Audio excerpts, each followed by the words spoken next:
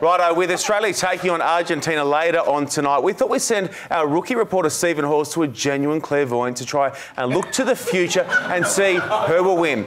In an effort to keep it impartial, we found the only Spanish-speaking tarot card reader in all of Australia. Ladies and gentlemen, it's time for Rugby World Cup in the cards. Well, Pablo, let's get straight to it. Can the Wallabies win this weekend? A ver, las cartas dicen que los Wallabies no se merecen estar en las semifinales. Tuvieron mucha suerte contra Escocia y esta semana van a recibir una paliza por los Pumas.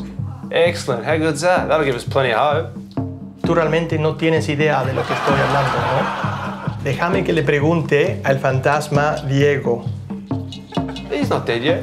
No, el Diego sin alcohol y sin drogas hace 30 años que no vive. Okay, thank you. I think I've got everything we need, huh? Wallabies to win. Última cosa, Esteban. Acá indica que este será tu último día con Fox Sports. Te recomiendo que consigas otro trabajo. Mate, I appreciate the offer. I'm happily married with 2 kids. Let's leave it there, hey? Bueno, gracias.